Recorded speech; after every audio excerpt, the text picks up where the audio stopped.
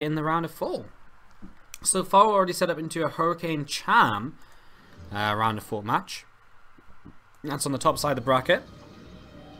And now we enter the lower side of the bracket. So PandaBearMe, ShoWTimE, DNS True, our last two best fighters of the day. So do you have to the bottom right hand side our red Protoss player, give it up for Armor Team's ShoWTimE. And to the other left, our green Zerg player from OSC Root, it's PandaBearMe. PandaBearMe has been getting better and better as of late. He's playing starting to really pad out a lot more results, you know, but he's still sort of just... I mean, he's getting better, but then you sort of talk about his opponent, ShoWTimE, a WCS champion last year. He went to BlizzCon as one of the top 8 foreigners of the year. You know, he went to IEM Katowice this year already, which he qualified into, one of the few foreigners to qualify directly into the group stage rather than having to go through the open bracket. I mean, this guy has been on top of the Protoss and European scene for a long time, and that's where, looking at this, I feel PandaBearMe might just struggle a little bit because ShoWTimE's just so good, right? So, heading into this, it'll be interesting to see how it goes, as we've seen a pylon building up behind the mineral line to get us started. Already a Nexus coming down the low ground, a Gate, a Nexus, a Cyber build, just to again establish a pretty, it's a pretty standard setup here so far, nothing too crazy. As you see a couple queens on the way out from PandaBearMe to the upper left hand side. So a couple queens on the way at the moment. And just a couple drones getting to mining now as they go towards those mineral lines. A couple of Zerglings popping out too. There's another drone from PandaBearMe. We'll move on over towards the upper right hand side here, and we'll just be able to look to pop down and hatch. ShoWTimE going to try and come in.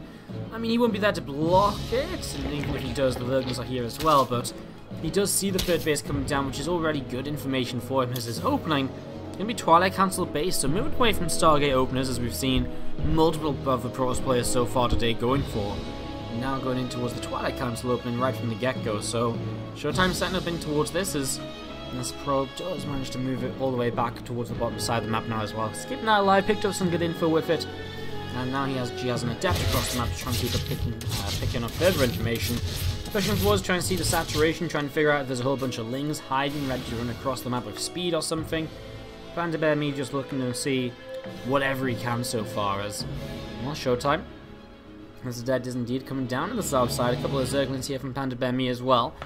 And just keep on running through, and Adepts here able to take those Zerglings down pretty quickly. So, Lings get taken down. The burrow upgrade comes on through here from PandaBearMe, so he's going to go into a very interesting opening, like a burrow so quickly.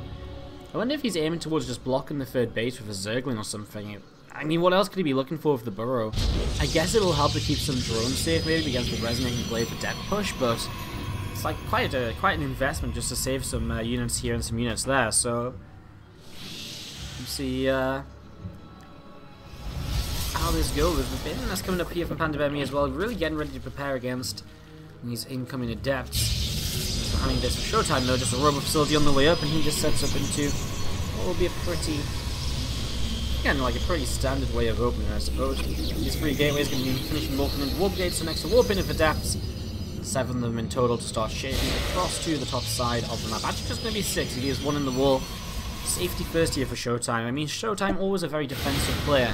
Always a player who looks to kind of defend, and then look to attack afterwards, much later into the game. So it makes no surprise here that, you know, he will leave 1 Adept behind to make sure he's safe and fully walled, rather than shading that 1 extra Adept across the map just to try and do a little bit more. Plenty of Ling Bane though from PandaBearMe, however, of course, that's already ShoWTimE being somewhat victorious, you know, by coming in here and forcing a lot of Ling Bane.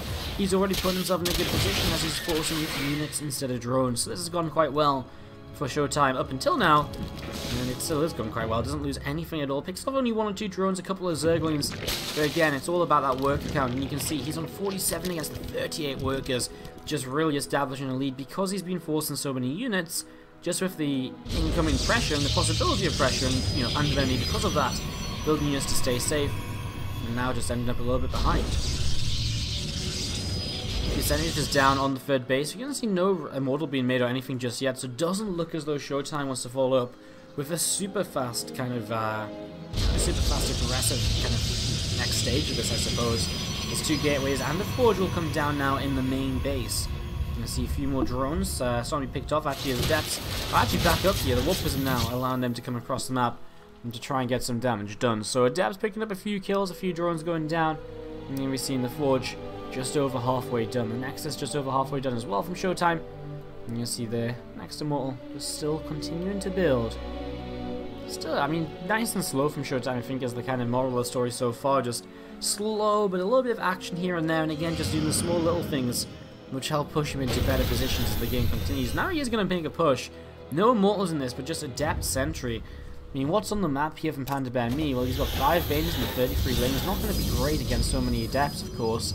You do see 7 Roaches starting to build. That'll be a bit better, because again, without the Immortal, there isn't really a lot of firepower in the army to kind of work his way through those armored units. So, something that could help out here is, I mean, the problem is, there's just going to be this army pushing in here already, and so many force fields available to block sentries or block Banelings away. And the sentry's going to stay alive for a long time as Warpism moves further forwards, and he's going to get ready to warp in again. Another nice force field just as the Baneling starts to advance on in, and I mean, so far the Roaches don't seem to be high enough in number anyway. One Baneling does connect towards the sentries, but there's not enough damage output overall to really start picking any of these off. And PandaBearMe, he's losing drones, he's losing units, and ShoWTimE is just marching his way into a very quick lead in this series, it would seem. Pulling some of those sentries back, good micro on the Warpism as well, just to keep those sentries alive, and that, friends, is pretty much a good game. Because ShoWTimE just killed so much, a crisp attack. PandaBearMe may be overreacting. Jump in and see how it's going to go. To the bottom left hand side, down again in this best of 5. It's our green Zerg player. Give it up for OSC Roots PandaBearMe.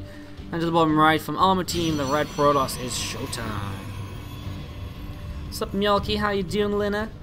How's life treating you? What's going on? Have fun tonight. Thank you, Vel.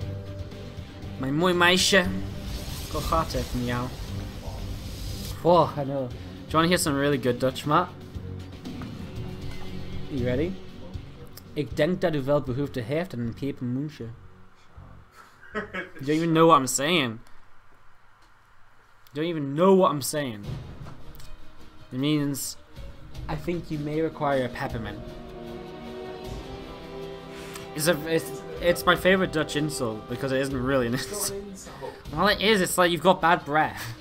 I think you may require a peppermint. It's like a polite insult. Anyways. Vodka lemonade, that sounds tasty. Vodka lemonade is my drink, man. Like, vodka lemonade tastes so good. Like, I don't understand why everyone doesn't just drink vodka lemonade. It's so good. Do I remember vodka lemonade or double vodka lemonade? Yeah, I do, Mjolky. You don't, because I remember you passing out like 7 times in a row. This is a great story. I've got to tell you the time this Dutch girl came to Newcastle. Later tonight. It's a great story. No, I didn't. There's no sexual advancements made on either side, but we had a very expensive and fun night. It's a good story. Prostitutes. She wasn't a prostitute. But only did you get some? No, we didn't get prostitutes. She was too drunk for prostitutes, you know. Alright, we're gonna kick this off, guys. We're still, I mean, PvZ. Again, I'm not gonna lie, I really despise this matchup in the early game. It feels so slow and boring. So, like, even in TvZ, I don't know, like, with the Reaper moving across the map, like, even this Adept coming across, it doesn't feel like anything really happens, you know? I think I'm just very biased to this matchup from when back in Wings and Heart of the Swarm, we just never saw anything happen for, like, 9-10 minutes. And that's just ingrained in my mind. I'm just like, not again, TvZ, help me. And all the rest. And Adept shading forwards here as we see the third hatchery coming down. Oak says shot. I'm going to start pouring while we cast so we can drink as soon as the game is over. And then jump into a break. Because I'm getting more efficient at this, guys. Oops. Now I'm spilling tequila. Well, that's not efficient, that's inefficient. Alright. My kind of stream, yeah. This is exactly Mythic's kind of stream. I don't know, Mythic, because I'm not allowed to get blackout drunk and like dead like you trying to do every single time you seem to drink. Or at least at Home Story Club. Mythic Home Story Club stories are great as well, guys. If you haven't heard if you haven't seen the picture of Solo and me with Mythic in the background at Home Story, it's amazing. Probably one of my best, favorite photos on my phone. Anyways, there's going to be an Archon drop opening here from ShoWTimE. The 2-gate variant, so people have sort of figured out that if you go 2 gates, you can basically go with kind of 2 Archons at a similar timing. but you don't have to invest as much before kind of taking the third base. So it's a lower investment double Archon drop DT play sort of thing here, as we set up into this and look to see how things are gonna go. As we see, how many times I'm gonna say a C today? I say that a lot, don't I? Very good at saying things I've already said and catching on to things I should say less. Anyways, Dark Shrine about to finish. 2 more gates will start, but again, much later than what they're used to. Oh, I see what this is. This is the double Archon drop, and I mean like double Archon drop, if that makes sense. You know, with 2 Warp Prisms, 4 Archons. We've been seeing this a lot lately, actually. I first saw it done by Hero in SSL? Well, I don't think it was SSL. VSL? Not even VSL, maybe. I don't know where I saw it, but yes, he was the first guy I saw doing this sort of stuff, and it's become super popular lately, as we're going to be seeing the 2 prisms to 2 prisms together. We'll be able to start doing quite a lot of harassment. Let's see how ShoWTimE's multitasking is. Let's see how PandaBearMe's multitasking is. Right away here, Lings and the Roach is just on the way, but ShoWTimE already taking a worker lead. And it's just so impressive how he just gets ahead from seemingly almost nothing, as 2 more DTs warping over here. This first prism actually quite low on health. And as we do see, the first Archon will finish morphing. We'll actually wait until he morphs in the second Archon, just so he has something to push Lings, etc. back in case they come in and surround while both Archons are morphing and get some free damage. That ShoWTimE just can't stop. Now we see 2 DTs approaching the third base. As we're going to see, the Archons will probably get ready to jump in towards the main. Spore positioned somewhat nicely, but I mean, the main base on the Newkirk precinct is very exposed, and so that's what we're seeing being abused right now. And we do have drones being picked off, 5, 6, and at the same time DTs getting lifted up by ShoWTimE as they pull away from the third base. Great damage so far. And ShoWTimE now lifting up 7 drones killed. What does PandaBearMe do against this? He's making a few extra drones, trying to catch back up, making a few more roaches as well. Going into that Bane nest, looking to play the Ling Bane Ravager playstyle in the middle. As we are going to be seeing how this goes. A few more drones on the way up. The +1 on the way from this forge now from ShoWTimE. We do see a entry just coming forwards and starting to nibble away at this Overlord. Obviously, the one deficit here from ShoWTimE is the fact that his third base is going to come down so late with this build. But again, you can get so much more done with it because you have the double prism. So much harassment potential. And that's exactly what ShoWTimE's heading towards right now. He sees the 4th base too. He can turn back and work on that later on, I imagine. For now, he probably wants to dive into the natural. And again, keep pulling PandaBearMe apart. Keep pulling him in all sort of different ways. And just trying to do the most he can with these Archons and the prisms, which he's invested into so early here. 4 more workers killed. We see an Archons. Look to the right hand side, also about to get a Queen kill. They just picked off the Creep Tumor too. Does he get the Queen? Not quite. The Star working his way through a couple of Lings at the front. Oh, ShoWTimE just picks it up in time still, and he's still in the natural expansion, doing some good damage as well. Another Queen going down, and PandaBearMe, you can see his supply just keeps on dropping. ShoWTimE just has way too much here, and again, the micro is just so good, he isn't losing anything at any point of this. Absolutely crazy, as he's now going to start working his way through the 4th base. But it's again something that PandaBearMe has to think about, because he can't just say, ah, yeah, it's fine if you start killing my 4th base. Like, it is a big deal if you lose to the 4th base and takes too much damage on it. And there's Archons lifting up to the main, and we're still over here again, just looking to see what they can do. Starting to fight this Roaches. Finally, PandaBearMe picks up an Archon kill. And at this point, I wouldn't be surprised if ShoWTimE just feels as though he's got enough to warp in another 2 DTs and morph another Archon to keep harassing here, because it's been so powerful for him so far. He really could keep on committing to this. Another 2 gates will get ready to come down towards the front, as I mean, ShoWTimE behind all of this has obviously just been building up this super scary army, and well, PandaBearMe, he's still just on very much so Ling Roach. It's not even Ravagers, it's not even Banelings, it's Ling Roach, and that's where the majority of his problem will come from. As this push starts to come across the map, Warpism, well, both Warpisms will drop their Archons. Will be an important part of this push as well. A lot of splash damage in from those. As here we go, Army moving forwards. We see ShoWTimE split up into a bit of a bad con, gave himself Prism here. We're actually going to see a recall back home. ShoWTimE obviously not too comfortable fighting against that number of roaches. Another warping of zealots. Maybe just wants to wait until the charge upgrade is going to finish here. The charge upgrade could really kind of change things, actually. You know, with a charge upgrade, you just have those zealots actually taking part in the fight more so than just dying before they even reach their target. So that could change things quite drastically, as we see a few more zealots warping in down towards the 3rd base, and another Corrosive Balitude dropping down, units just dodging out of the way, and again, Banes, Lings, Roaches, Ravagers coming in from top side, getting ready to come in from the left as well, and here we go, pushing forwards. And we've seen these units do very quickly to start fighting though, and they're starting to clean up quite a bit as we see Ravagers as well. being pushed away over to the left-hand side. Here you see units moving through the center of the map. PandaBearMe pushing all the way back to the left as ShoWTimE sets up a Temple Archives. This is ShoWTimE through and through, you know, making sure he's showing off a bit of his skill. But again, solid, defensive, not overextending, and always just looking to defend until he's sure he's got a late game lead to attack with. And that's exactly what he's going for at the moment.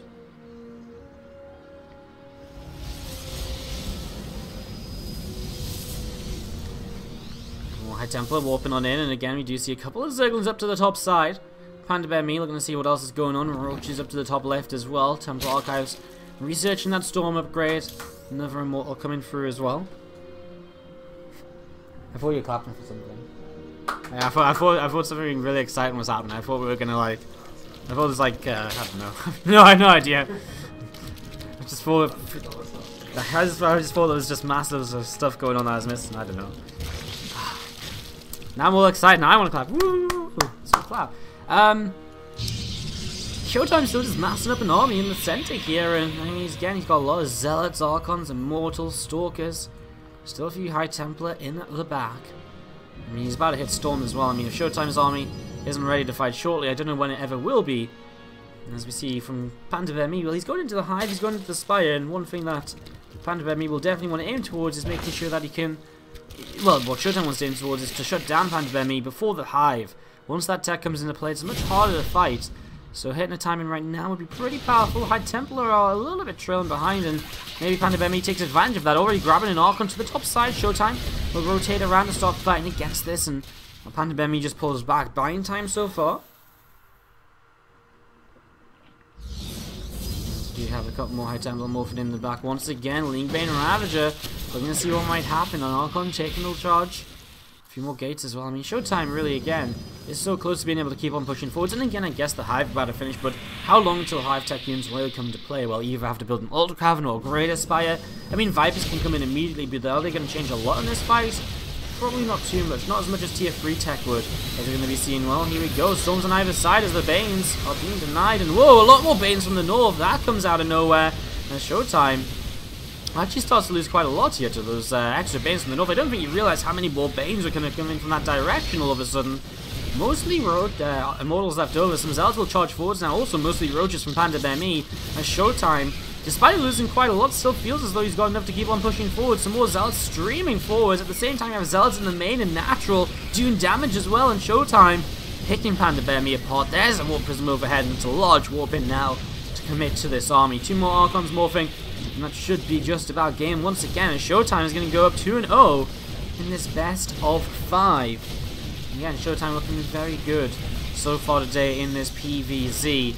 And the Zealots, Stalkers, Immortals, and Archons still just setting up into this. We see another few Zealots in the natural expansion. They try and target the Greater Spire, which is morphing, but doesn't quite find the opportunity. ShoWTimE quite happy picking off this base. This base too would be a great target for him. And he sees the Greater Spire not finished, so he knows he has a bit of time.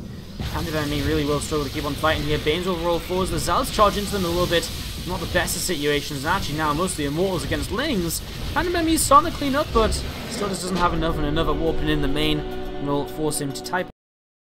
Trying to lower the bitrate a bit so it looks even more pixely, but maybe a bit more stable and a bit more consecutive. As we kick off to the top left hand side, it's going to be our green Zerglair from OSC Root. It's PandaBearMe, and he's up against the blue Protoss bottom right hand side. It is ShoWTimE. I was really looking forward to the break because I really wanted a bit of I really wanted a prawn cracker now. What? Write a formal complaint. Could do. Now I'm eating really cold chicken wings. They're good though. They were really good. I know, the foods are good. I don't like the wet food, that's better. The wet food? Like the crispy food isn't that crispy. Okay. It's good, it's not like... So next time I order from Star Chef, I should get the wet food. Maybe I should leave a note for the restaurant to say we only want it if it's wet. Wet food.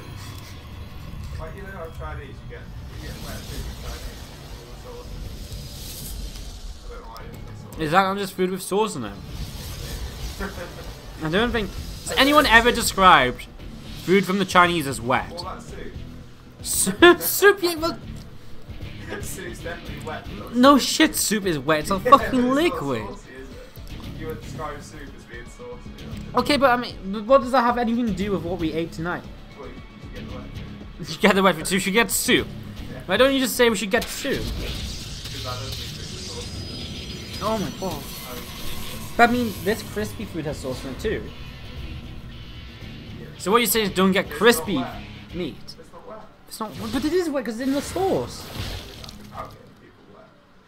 This is such a dumb discussion. This is like really dumb discussion. Alright guys. Well, that's a good way to waste the first 3 minutes of the PvZ. Gets us past some of the boring stages of the matchup as we do see the Stargate coming down the back of the mineral line from ShoWTimE. Setting up in towards a couple of gates at the front too. So first time I've seen ShoWTimE play a Stargate, which is nice. Something different, something fresh. And I think it's always good to change up your build orders in the matchup and keep things different. And so far he has done. Third game and third time in a row it's going to be something different. Game 1 the Resonating Glaives. Game 2 the double Archon drop. Game 3 now the Stargate.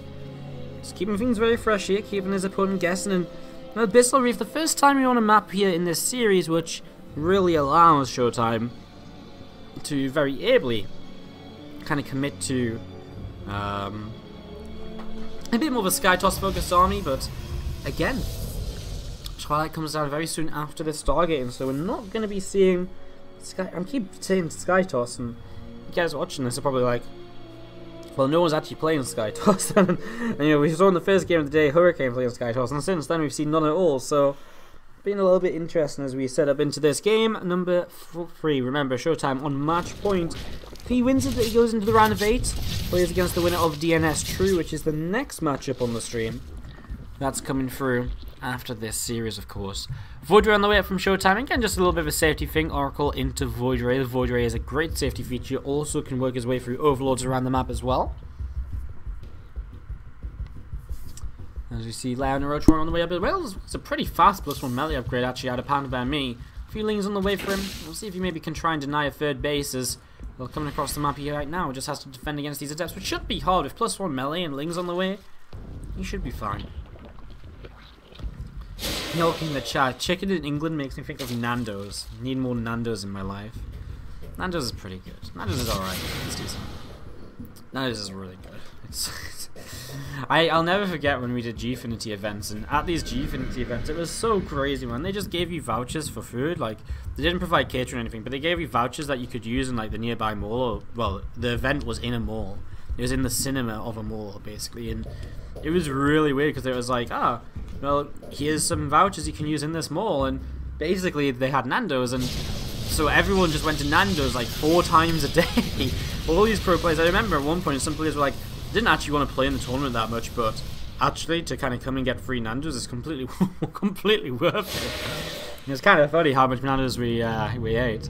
I'm pretty sure we kind of pushed for Nando's sponsorship at some point with how much Nando's we were eating as a collection of people. It's pretty crazy. No, we didn't get a Nando's sponsorship, maps. It's sad, I know, but well, it's just sad. I mean, not really anything else to say about it, is it? Should have gone Nando's sponsorship. Try HMC.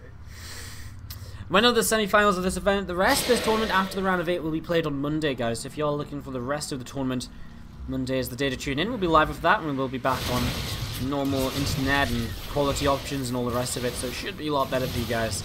Again, today's just a little bit of an update, trying to provide some stream rather than no stream at all. As you see the Spore Crawler here, trying to help out as we see Adepts into the natural too. Oh my god, ShoWTimE is just all over the place already. He's got Adepts overrunning the third base. He's going to kill the Queen and the Spore over here.